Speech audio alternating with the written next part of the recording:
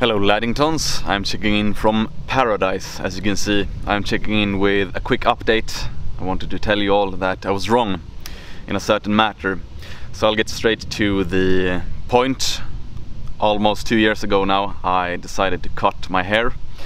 And I did it to sort of transform myself into being more of a role model. But then, after a lot of meditations, contemplation, I decided that that wasn't really my role to have. My role is a bit different, and of course I don't regret cutting my hair. I mean, it's grown out nicely now, and it made me gain some additional perspectives upon my role in the grand scheme of things. So what I realized was that I was a bit arrogant, and in my hubris I thought I had reached all of the people I could reach, because I knew then that I was shadow banned on YouTube, etc. So I thought I have, with my unique appearance, I have reached everyone I can reach, so therefore I will transform myself into something that perhaps I'm not really as good at, being that type of role model. Machiavelli talks about lions and foxes. I was never really good at being a fox, so I might as well be a lion, a complete lion instead, and focus on doing what I do. And on a personal level, if we're talking about gaining attention, etc., I have gained enough attention to last me, more than enough attention to last me a lifetime. So it's not about my personal wishes, it's just what I can do, how I can contribute the most to a cause that is larger and more important than myself.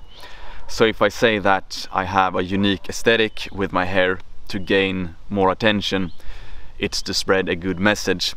And what I mean with, in my arrogance and hubris, that I cut my hair, again, I thought I had reached the people I could reach, but I've learned something now as of late as well, that with the decline of places like YouTube, Twitter, I got my Instagram and Facebook removed.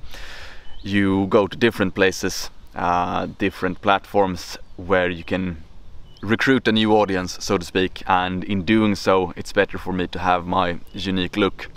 Now, second part about being a role model, I do of course try my hardest to be a good role model, but it's not necessarily true in many cases, and in many cases I also wouldn't encourage younger guys to necessarily take my path, and then it's more reasonable for me to be a champion or a standard bearer of sorts for a certain idea, for a certain cause, than to be someone to emulate, than to be a strict role model in that sense. So everyone has a different purpose.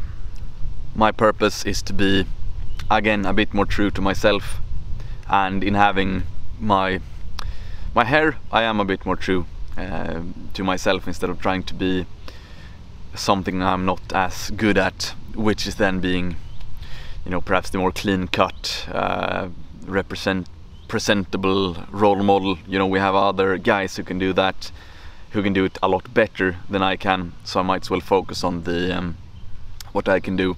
Now to the last point. I will talk about archetypes in a coming podcast episode. What I can say now is that I have, of course, an artist within me, and I create art with my own appearance, and now of course I've been sun-maxing, I've been hitting the gym quite hard, I'm in a good shape, and when I'm creating this heroic art, as I mentioned in my Sun and Steel book review, it looks better with the long hair. I can create better art with the long hair, and it of course goes into you know, presenting myself as a standard bearer or a champion of certain ideals. So long story short, I don't encourage anyone to have long hair. I have it myself because that is my unique role. I do certain things because it's up to me to do it. It doesn't mean that you should do it. You have your own role, you have your own destiny to fulfill, and in most cases you should always, of course, listen to what I have to say, but you should not necessarily, unless you want to. Of course, you can do whatever you want with your own hair, but I am still recommending for all meant to have a nice, tidy, clean haircut. So anyway, that was the update. Now you know why I have decided to save out my hair again. Thank you for watching. XOXO. Boo!